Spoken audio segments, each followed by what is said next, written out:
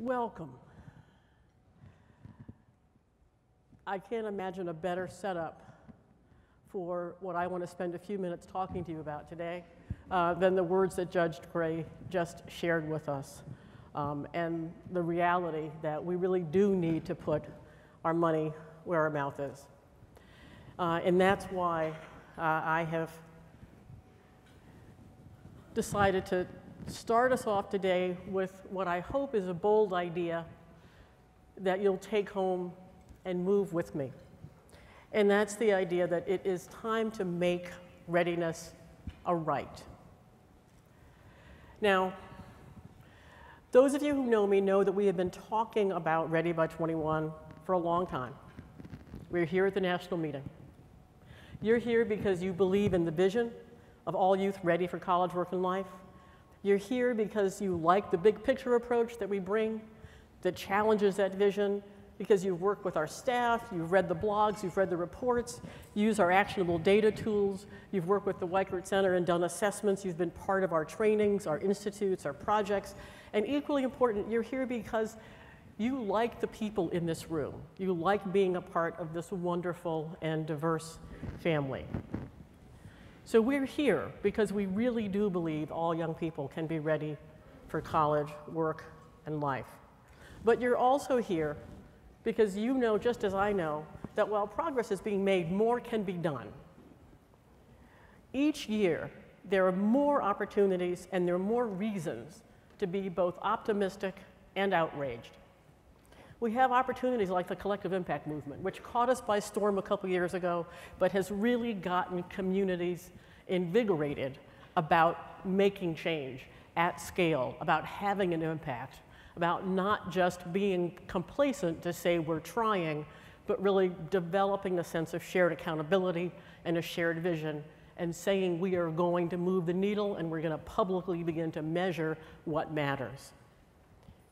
We're here because we've got things like My Brother's Keeper that's moving communities across the country to really lift up what's important, to make sure that young people, young men in particular, are getting the resources that they need so that prison is not the option, as Judge Gray said. You're here because there are challenges like Ferguson that are ripping this country apart. You're here because there are threats.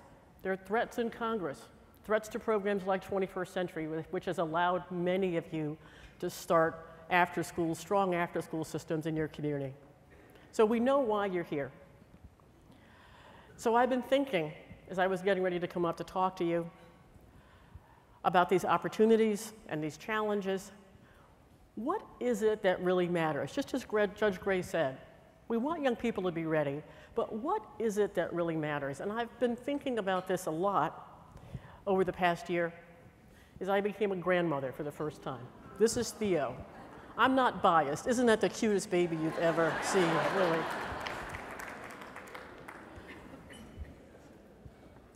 And when you have grandchildren, as I now do, you start to think, what is going to become of this young man? Now, Theo was born 8 miles from Ferguson. Now, his family moved to St. Louis. He was born in St. Louis. His parents are both doctors. My daughter is a pediatrician, a pediatric pulmonologist. Her husband is an ER doctor. They both live in the university area. They live in a wonderful neighborhood. But they're 8 miles from Ferguson. And so as I thought about that, and I was with them in September when things were really unfolding in that community, these 2 words started to come to mind for me. Yes, readiness. You'd be surprised if we didn't talk about readiness. But the other word, equity. And what does it mean when we put those 2 words together? What does it mean when we put those 2 words together? How can we, as the forum, do a better job of not only promoting readiness, but promoting equity? What can I do as an African-American woman who's the leader of a well-respected organization, the grandmother, many would say, the grandmother of youth development? So I'm a grandmother of Theo, I'm a grandmother of youth development. We have always had a focus on disadvantaged and disconnected youth at this organization, but this focus was implicit, not explicit. It certainly wasn't strident. It was evident in the choices that we made about what to write, where to work, whom to work with. It was certainly aided by the 7 years that I spent at the Children's Defense Fund with Marian Wright Edelman. Now, I have intentionally advanced this idea of readiness as a universal goal over the course of my career, because I felt that it was a stronger position from which to argue and counter the tendency of those that have the signing pen who want to think about stingier, substandard goals for those kids than for their kids. And so figuring out how to talk in universal terms, how to talk about problem-free isn't fully prepared, how to talk about academic competence while critical is not enough. Those were important things that I wanted to advance, and advancing them from a universal position made sense. But I have to say that while my work and those comments, and in some cases my race, has gotten me seats at tables that are important seats, increasingly as those tables are talking about equity, we have to figure out, I have to figure out how to be stronger and more vocal about what we mean. How do we make sure that equity is a part of this conversation? So these words, thank you. So these words, equity and readiness, I have really been struggling to say, how do we bring them together? How do we bring them together so that this can be a more visible part of the solution? Because readiness is not just a universal goal. We have got to position readiness as one of the toughest civil rights issues of our time. And we have to do this for exactly the reasons that Judge Gray said. So I want to take my time with you today to make sure that you understand what I've been thinking about, how I want to get this work started. Let me start that by putting that map back up on the screen. I think there is a serious problem. I'm going to put this back where I was. Hang on a second. I think we have a serious problem in this country if we let the conversations about equity and readiness happen in different places. Now, the conversation that's happening in Ferguson is an important conversation about equity, about equal treatment, about making sure that young people and young men and all of the folks in Ferguson have the right to be safe on their streets. They have the right to exercise their voices. Those are important and critical conversations. But we've got to figure out how those conversations don't stop there, while the conversations 8 miles away are conversations about making sure young people are ready for college. They are ready for the best jobs. They are ready for the lives that replace the people in this room. We've got to make sure that we're having these conversations. And so problem-free, while important, is not fully prepared. And readiness is about being prepared. Ready for what has to be the question. Readiness is about being prepared. And I want to make sure that the young people in Ferguson are not just problem-free. I want to make sure they are fully prepared. And that means that we have to think differently about readiness. Now, I coined the term problem-free isn't fully prepared when I was at the Children's Defense Fund back in the 80s. And I left the Children's Defense Fund in 1990 to set up the Center for Youth Development and Policy Research with Michelle Cahill, who's in the room here somewhere and has joined us at this meeting, and I'm so delighted that we have her. I left because I didn't think at that point in time the Children's Defense Fund was doing enough to make sure young people were fully prepared.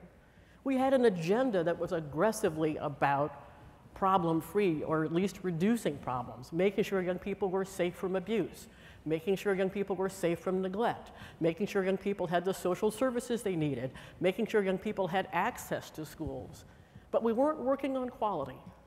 We weren't working on the issues to make sure that young people really could be fully prepared. So I left and I started the Center for Youth Development and Policy Research with Michelle, and life goes on from there, and the youth development work got started. And youth development is an idea that while it's not fully realized, it is at least now visible in public policy. It's not just visible in your programs. But we have to believe that if we allow public progress in Ferguson to be measured only in terms of equity, while parental progress 8 miles away in the Central West End and in the University District is measured in terms of readiness, we've got to believe that the distance between those two communities is going to be much, much bigger than 8 miles. We have got to believe that we are not going to span that short stretch if we don't figure out how to talk about readiness and equity in a different way. And so I want to talk to you about, I've been thinking again about how we do that. So I want to take a minute to talk to you about why I believe that what we need to do is not continue to talk about equity in the pursuit of readiness, but talk about readiness in the pursuit of equity. And I'm not just switching words around here. I think this really is an important concept. 15 years ago, the Forum merged with an organization called Community Impact. They started in DC, and they had then opened up small nonprofit organizations in Nashville, in Austin, and in Baltimore. And they came to us to be their evaluators. And as we talked to them, it was also clear that there were some serious flaws in the business model. It didn't probably make sense to set up these tiny little nonprofits. But the ideas that they had were extremely important. And the idea was to mobilize young people. They were called youth mobilizers. In each community, they hired 8, 10, 12 young people who were trained to do research in their community. They were trained to understand what was going on in their community. And they started with deep conversations, like the conversations Judge Gray has with her young people, deep conversations about what for them readiness meant. So that when they looked around their community, they were looking for what the barriers and opportunities to readiness were in East Nashville. Let's talk about Nashville. But they sat first as a group of young people starting in the summer, talking to themselves, talking with adults, answering the questions, not just what do you want to be, but what is it going to take for you to get there? And who's helping you? And where are they? And what else do you need? And what are the barriers that you're worried about? And then having the research tools to document those barriers, and then talking to adults in the community, talking to adults at City Hall, talking to the superintendents, talking about what they needed to be ready and what they thought it was within the means of themselves and their peers and their families and the adults in their community to fix so that they could do the things they wanted to do as well as their peers. This was an empowerment model that started with young people, naming what needed to happen for them.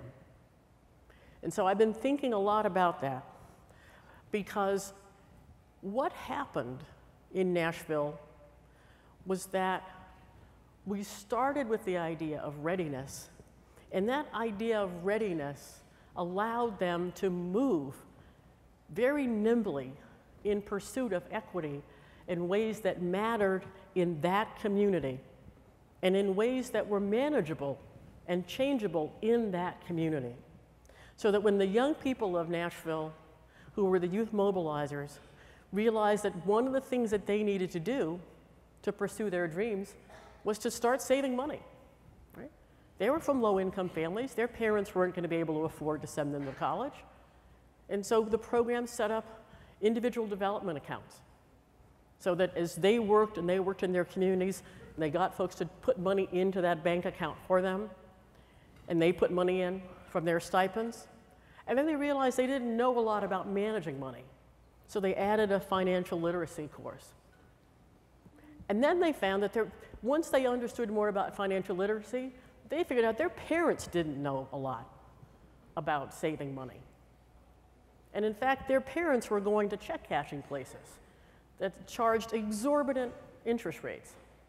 And so they got angry with that. And they said, this isn't helping.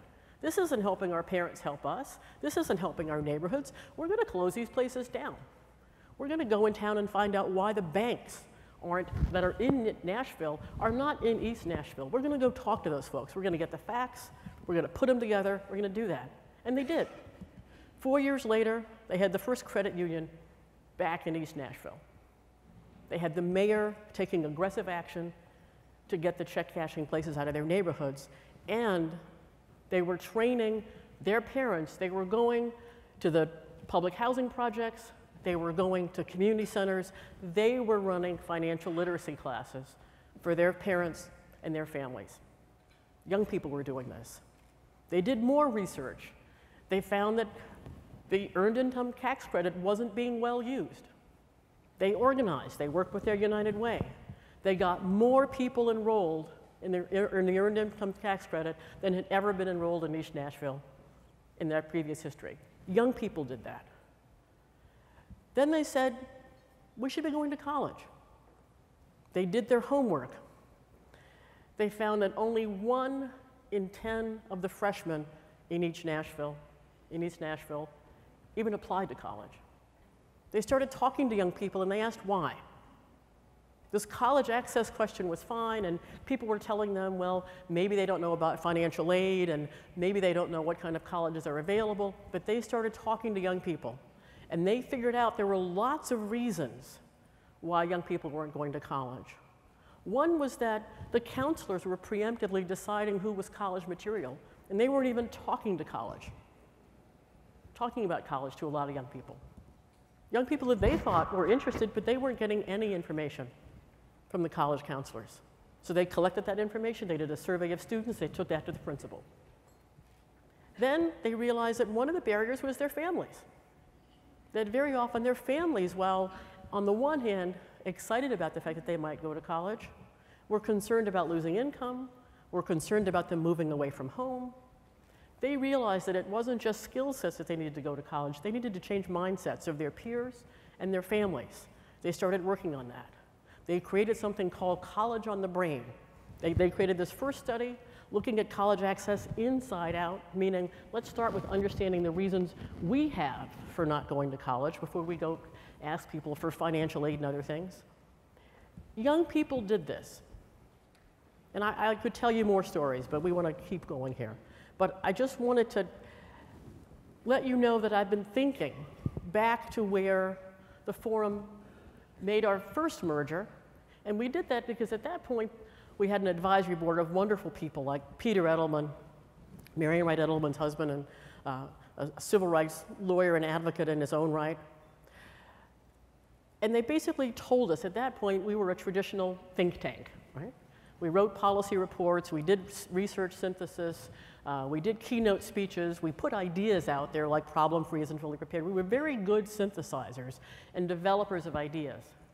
But our board said to us, and us is Marita Irby, co-founder of the forum, who has been with me, and she will tell you the number, 21 years, 22 days, some number like that. She has a count, one of those count things that's on her desk. They said, get focused, get grounded, get results. And so the first thing that we did in that, to sort of solving that mandate of get focused, get grounded, get results, was to take advantage of the fact that Community Impact, this wonderful program, had come to us to figure out how to document and evaluate what they did. And so we ended up merging with them. And those 4 communities became our first, in some ways, Ready by 21 communities, where we began to understand what does it take to really help young people be a part of the solution? What does it take to get much more specific, much more nuanced information about what the barriers to readiness are so that we can actually work on them together? Now, Forum has grown along the way. That was the first merger, but it wasn't the last. There was something called Connect for Kids that was doing an amazing job of making sure that people in this country who cared about kids were getting comprehensive information they could act on as advocates with Congress, nationally and federally and locally. It's now called Spark Action. We started working with the National Governors Association and the National Conference of State Legislatures to bring together children's cabinets. In any given time, about half the states have some kind of children's cabinet network, sometimes focused on early childhood, et cetera. And no one was bringing them together. And these were powerful potential opportunities for us to make the kind of changes that we need to have by aligning public dollars and public services. And so we manage and continue to manage the Children's Cabinet Network. The Center for Youth Program Quality came about when we partnered with High Scope Educational Research Foundation to again get grounded, get focused, get results. And one of those results that we cared passionately about was quality. How do we not just make sure young people are in programs, but how do we make sure they're in quality programs? So we started to partner with High Scope, and that ended up with the Weichert Center being a part of the Forum family. Community Systems Group, when we looked around for the best folks in the country who had been doing this collective impact work before it was called collective impact, and had figured out how you can help coalitions actually do shared measurement and evaluate their goals and see if they're making a difference, what their contributions are to collective impact, we started partnering with the Community Systems Group. All that was a part of that Ready by 21 partnership that was started, that brought United Way, the School Superintendents Association with us, with many others. And then finally, we joined the Collective Impact Forum once it was clear that this collective impact language was going to take on and going to stay with us. So we're an important partner in that with FSG.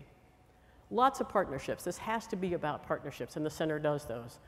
But what I want to spend my remaining time talking to you about is what we've been focused on over the past year and a half. And Stephanie Krause, who's in the audience somewhere, over there in the corner, has joined us from recently running a charter school, a competency-based charter school in St. Louis. And she's joined us and has been sort of joined at the hip with me for better or worse, and with Caitlin Johnson, who runs Spark Action and is home with her newborn, so not with us today. We started this thing called the Readiness Project very quietly because we wanted to figure out how to get sharper, better ammunition around this readiness and equity idea. Because what we know, and this is just reminding us what we know that too few young adults are doing well. We know that. Now, for the past 10 years plus, we've been using, and many of you know this if you know the forum, we've been using Michelle Gambone's work, the meta-analysis that she did looking at studies of longitudinal studies of young people from early adolescence into early adulthood. So put all those studies together, and you ask the question, how well are young people doing in 3 categories? Are they productive? And that meant, depending on where they were developmentally, are they in school? Are they working? Are they productive? Are they healthy? Do they have healthy habits, healthy behaviors, avoiding risky behaviors? And are they connected, right? Are they connected to their community? Are they connected in some positive way to the faith community, et cetera? Or are they disconnected to the point that they're doing illegal activities?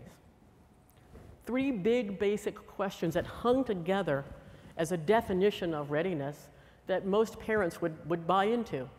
Yet what she found, that really only 4 out of 10 young people were doing well by that definition of productive, healthy, and connected as young adults.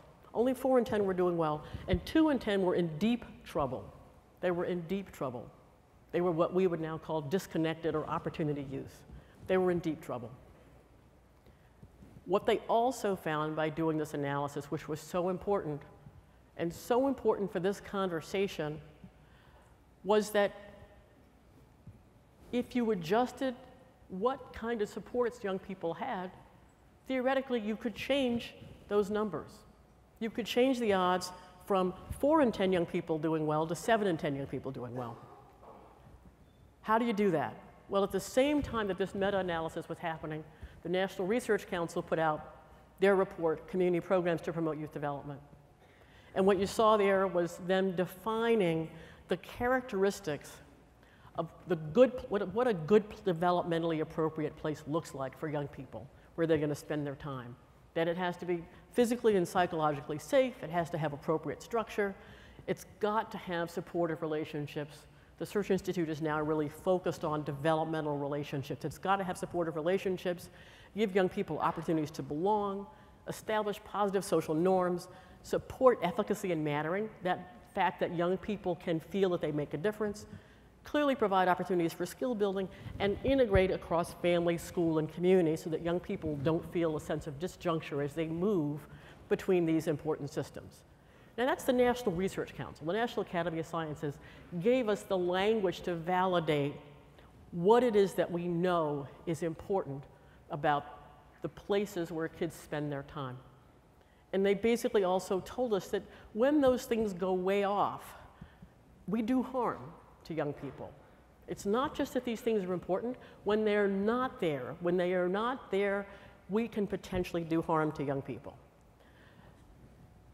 So, the Gambone folks looked at supportive relationships, they looked at challenging experiences, and what they found was that, again, using statistical analysis to look across all these different studies, the question was, if young people had had supportive relationships consistently from their early adolescent years on through, would it have made a difference? And the answer was absolutely.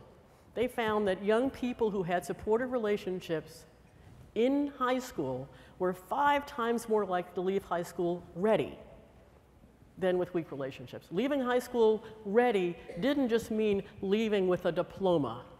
It meant leaving with a plan. It meant leaving with the skills that you needed to execute that plan. It meant leaving with a sense that there were some adults that you could connect to that were going to help you execute that plan. Leaving ready didn't just mean a piece of paper. And young people who had supportive relationships were 5 times more likely to leave ready. Now, what happened to those young people who left ready? Well, that continued to make a difference. Young people who left high school ready were then 4 times as likely to be doing well as young adults as those who didn't. So it carried through. So again, the message, and why we've used this research consistently for more than a decade, the message is that practices matter. When we do what feel like simple things of providing young people with consistent, supportive relationships, we make a huge difference in their lives. So let's fast forward from that information and talk about this first idea that I want to put on the table that gets us to readiness in pursuit of equity. You know Ready by 21, you know what I'm about to build. It's the readiness target. We are all focused on making sure young people are academically and vocationally productive. We have lots of data in our communities that we track about whether young people are physically and emotionally healthy and safe, mostly on the physically healthy and safe, and if they're avoiding risky behaviors. What we don't have in the middle is enough information about whether young people really are socially competent and civically connected. Right? So we've got lots of data on risky behaviors. We know whether young people are neglected. We know whether they're abused. We know whether they're in the juvenile justice system. We know if they're pregnant. We know if they're using substances. We got that. What we don't have is a good handle on the middle, even though all the research tells us that when young people have those social emotional skills, those non-cognitive skills, those non-academic competencies, they are better able to be successful academically and vocationally, and they are better able to avoid or manage risky circumstances. We know that that's a power space, that middle ring, but we don't do enough with it. So let me talk about and share the images of what we're trying to do with this Readiness Project, because it's really a project to build sharper tools for us as the forum and for you as our partners to carry these ideas forward. So let's start with this idea of a young person with a backpack. I mean, we can call it a super pack. In that pack are these abilities that that young person needs to carry around with them to be ready for whatever challenges and opportunities come next. And we can say that these abilities add up to a sense of agency. There's a growing language about what it means. But the idea is, if we've done it well enough, young people have that sense of problem-solving skills, they've got communication skills, they've got time management skills, they've got a growth mindset. You know the language that's coming out. They've got those things, not sort of checked off as a list, but they've integrated them together into a sense of self and a sense of identity that gives them a sense of agency that they can go into a system or setting and do what's expected of them or do what they need to do. That's what happens when that backpack is filled. Now, fill that backpack and they go into all those different systems and settings. You can name them. Some of them are places that we want them to go, like community college or training schools or a four-year college or employment. Some of them are places we would like them not to go, like the juvenile justice system. But they are the places where young people find themselves. They are the places where young people spend their time. And the question that we have to ask, if we're going to tackle serious inequities that are in all of those places where young people spend their time, is how do we begin to use the idea of readiness? How do we sharpen this tool of readiness so that we can tackle inequities where we find them? So let me tell you what Stephanie did. And I think immediately following my keynote, there's a workshop, is that true, Stephanie? In which Stephanie's going to unbundle all this for you. So I'm just giving you the preview and telling you the amazing work that happened. That when I charged Stephanie, who had done this brilliant work to set up a competency-based school, I said, what would happen if we looked across all of those places where kids spend their time and asked, what are the frameworks in place? What are the things that those places are saying young people need to have? So I know the language isn't going to match.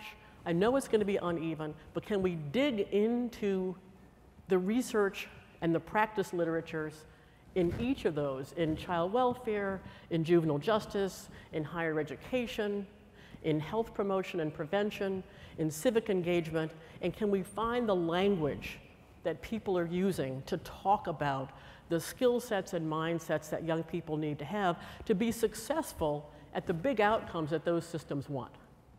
And so Stephanie took 6 months and has an incredible mind and memory, pull all that together, and then developed this core set of 10 abilities which sit at the middle of all of those places. These are the things that need to be in the backpack.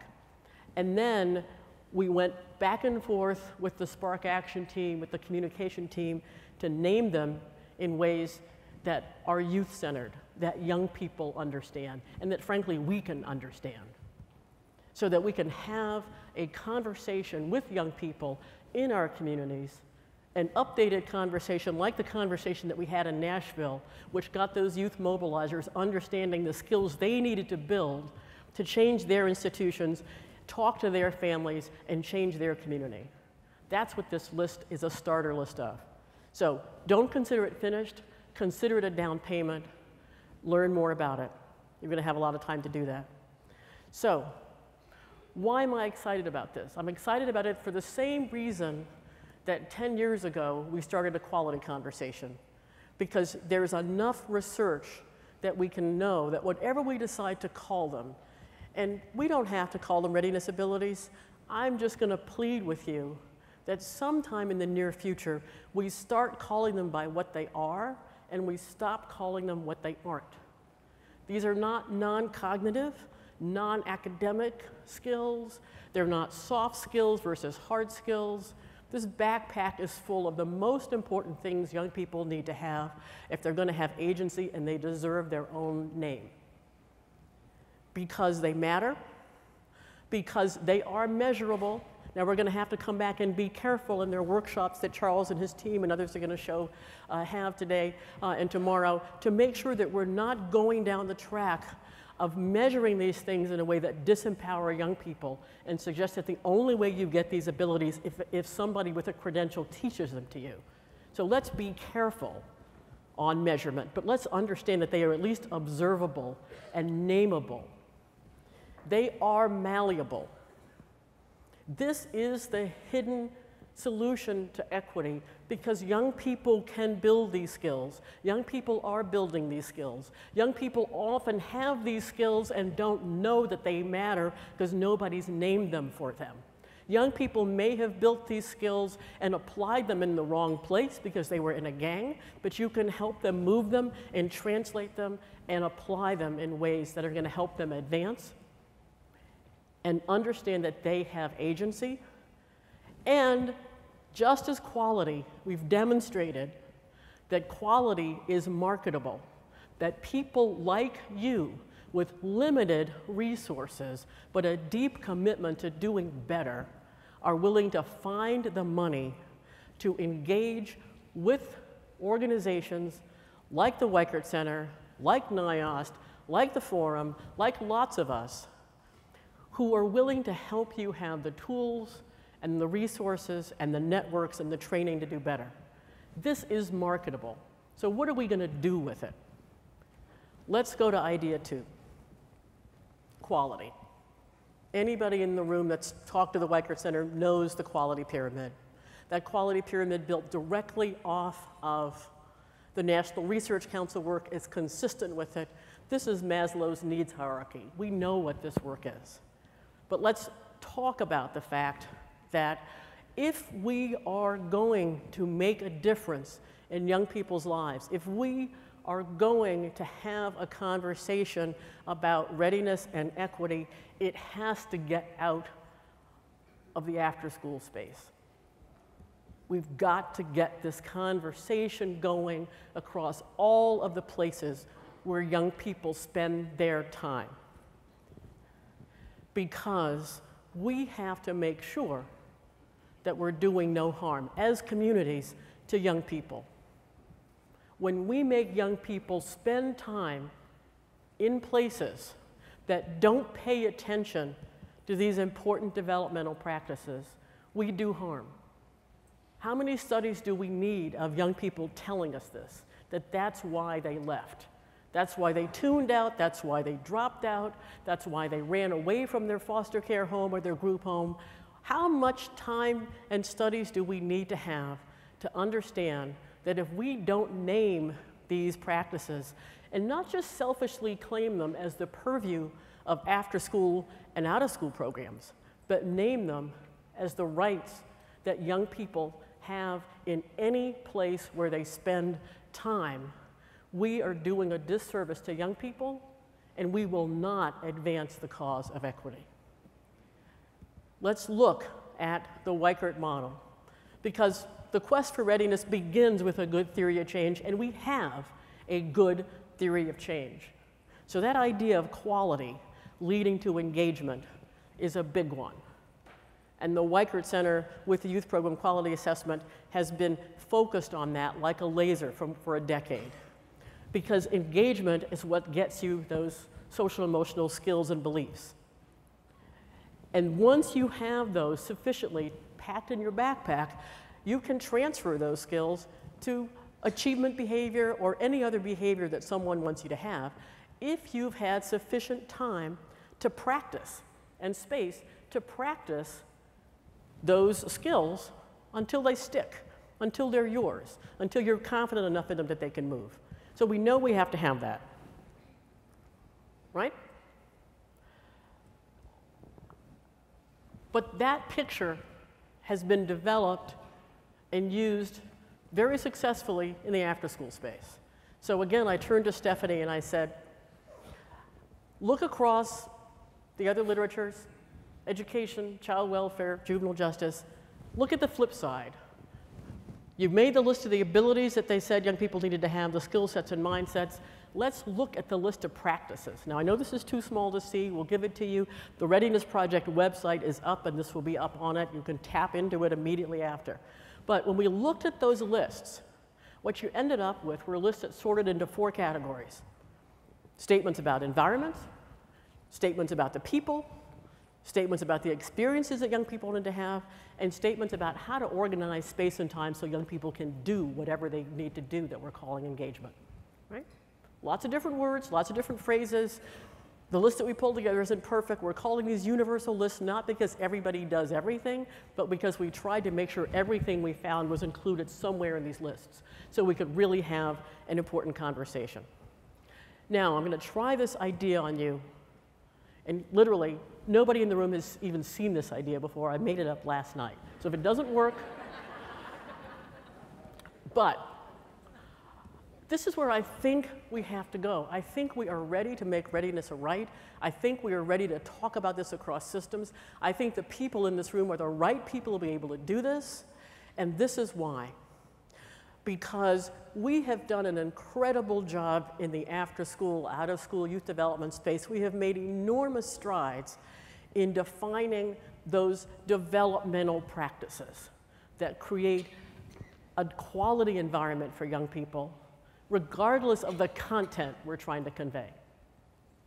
But what we haven't done yet, and we've been able to do that, honestly, because after school and out of school, as Charles would say, can afford to be a social movement because we aren't restricted by a lot of official practices telling us this is how you have to do it. But what I want us to understand is that those same words, environments, and that's really that point of service environment, where the magic happens between adults and children. That every setting where young people spend their time also has official practices related to how they describe what that environment needs to look like. Now, it may need to look like lockdown.